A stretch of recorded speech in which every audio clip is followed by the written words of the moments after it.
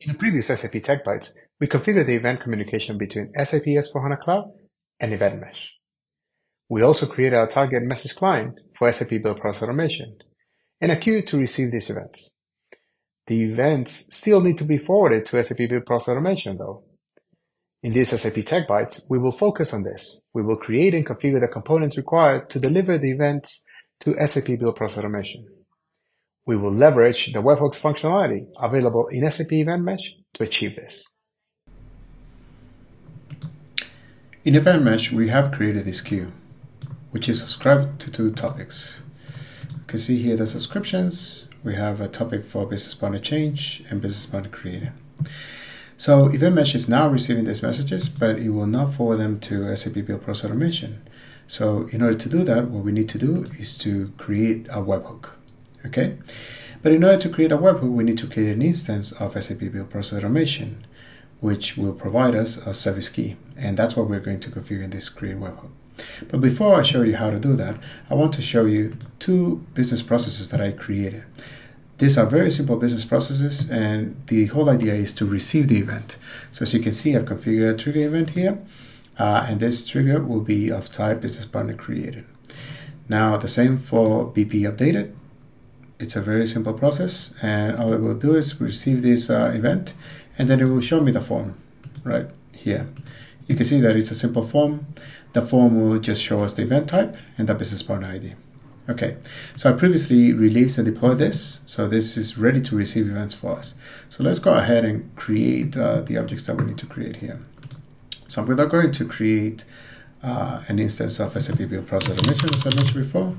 So Build Process Automation, select the plan, standard. Now I'm going to set this as SVPA dev, create. And now once created, I need to go ahead and create a service key for this. So I'm going to, now that it's created, I'll go ahead and create a service key. Cool. Okay. And the service key details is what I'm going to need in order to create my webhook. From here, I will need this API endpoint. Okay, I'm also going to need the client ID. I'm going to need the client secret and this URL, which is what I'm going to use to configure my authentication. So I'm going to close this. Now I'm going to go back to Event Mesh and create my webhook. So let's call this create update. Excellent. XMPP handshake, webhook URL. I'm going to paste the value here for my API. Now here I'm also going to append another value, which is internal BEV1 events that you see there. Need to configure authentication, my client ID, the one that I just copied, that, client secret, excellent, and my token URL.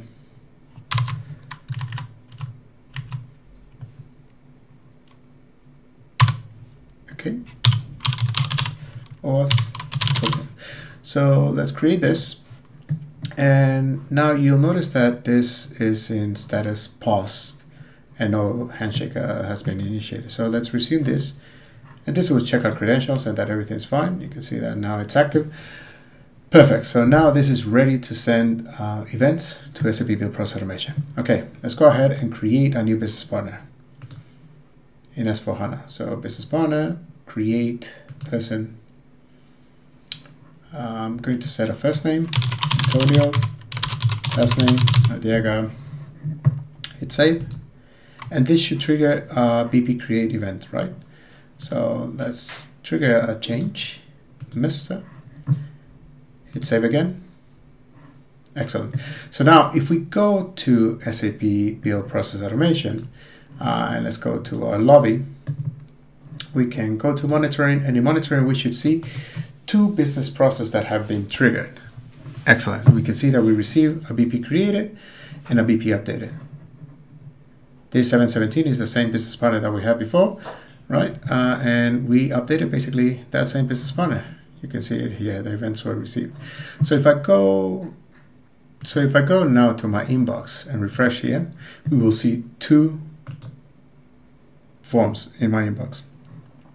We can see the event type here, business partner created, and here my business partner changed.